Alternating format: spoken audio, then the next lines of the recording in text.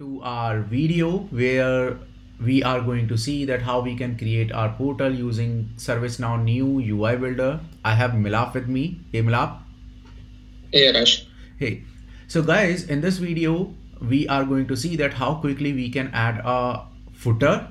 In the last one we see that header and logo property, and in this one we're gonna see that footer, and most of the things are exactly same. Again, we have to add a new property, new page property, and the name of this page property is Chrome footer, and again JSON. And for that I have already prepared a JSON.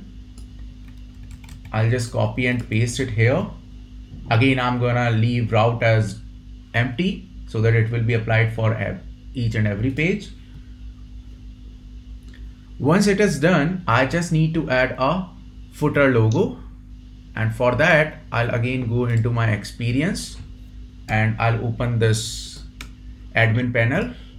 And alternatively, you can directly go from left navigation. If you just select themes, you can directly go there as well. Absolutely. So let's go from here,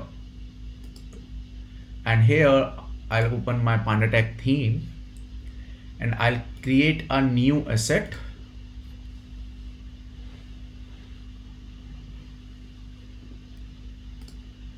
You can choose the same asset. Oh, okay, just give me a sec. No. Asset is you can select the same what you had it earlier. I guess this is not the one. We added like panda something. Yeah, let me search with panda. So this one, PandaTech logo. Yeah. And here position is footer underscore logo. That's it, and submit.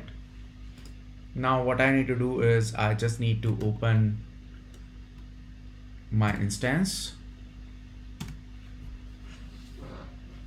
See, our footer is here with this nice caption and this image, though I know that it is looking a bit weird where it is having this much big space. Yeah. But so ideally, can you do one thing? Just remove that. Let's do that. So let's remove the logo from there, right? Because normally you won't have logo in the footer. So let's quickly go back. And you have to go back to the experience. No. Go back to the experience. I'll show you one more thing. Okay. Here. Okay. And open Chrome footer. In here, all you have to do is, if you see, just make it false and save it. We are all set. Yeah, now it's looking good. Yeah. So guys, this is how quickly we can add a footer in our UI builder.